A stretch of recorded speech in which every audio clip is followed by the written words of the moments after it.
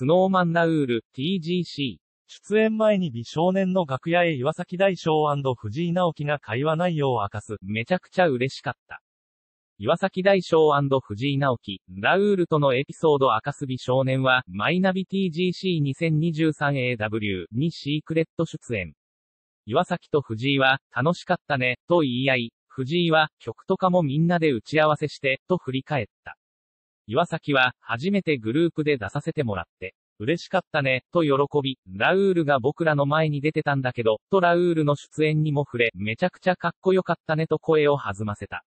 藤井も、かっこよかった、とうなずき、ラウさん、楽屋に来てさ、みんなで頑張ろうね、って言ってくれて、と解雇。ラウールは美少年の楽曲、奇跡が起きるとき、が好きなようで、岩崎は、めちゃくちゃ嬉しかった、と語った。また岩崎は、この世代が盛り上げていかないと、と思った。ラウールはすごいからな。今日見て、なんか違うよね、と口にし、藤井も、かっこいい、マジで、とうなずいていた。